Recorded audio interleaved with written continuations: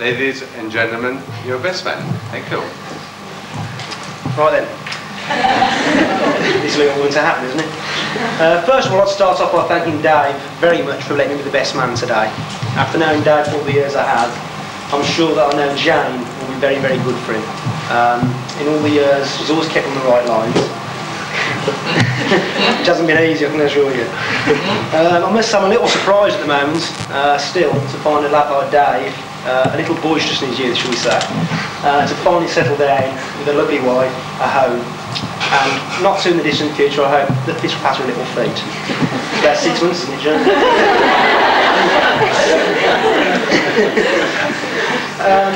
I'd like to say here now that, as I said, Jane will keep on the right lines.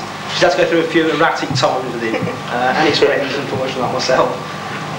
For instance, I'm sure Jane will remember the time that she came home from work to meet Dad and found out that, unfortunately, all his hair had fallen out.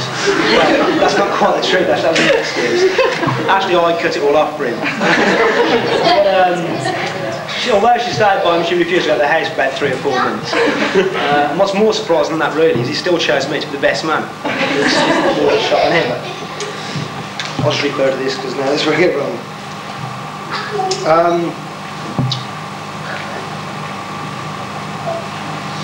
Not forgetting that today, of all days, could not have been possible without the bride's and the groom's parents. Before we go to the toast, though, I'd like to thank the caterers of the Pens Hall for a lovely meal and a lovely service.